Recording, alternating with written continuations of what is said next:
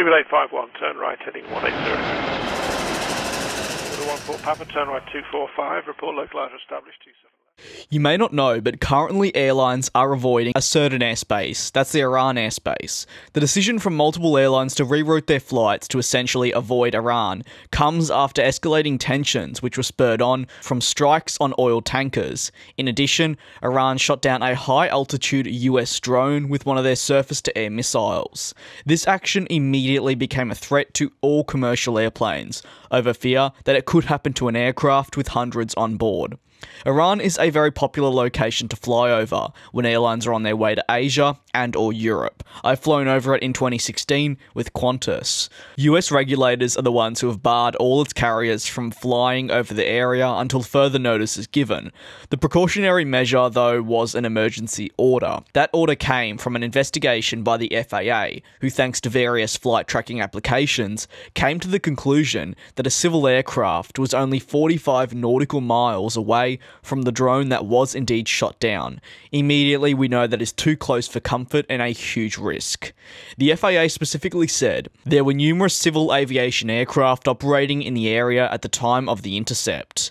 However, the overall concern and precautionary measures being put in place no doubt also come from the unfortunate events of MH17, taken down by a missile over Ukraine all the way back in July of 2014. In fact, we're actually approaching it being 5 years since this occurred.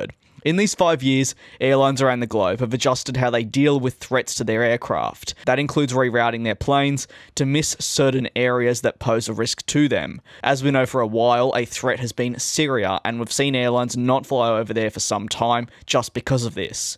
United Airlines has already suspended its flights to India through the Iran airspace, and they aren't the first and will not be the last. Lufthansa did note that they were also extending their no-fly zone over parts of Iran. However, as of last week, a spokesperson noted that they were still going to be flying to Iran's capital, Tehran. A number of other key players in the aviation industry, like that of British Airways, have also said that they'll be listening to what the FAA say over the coming days, or even weeks, to determine what course of action is actually best to ensure the safety of their planes, crew and passengers. We know currently that they'll be using different routes to avoid parts of the airspace.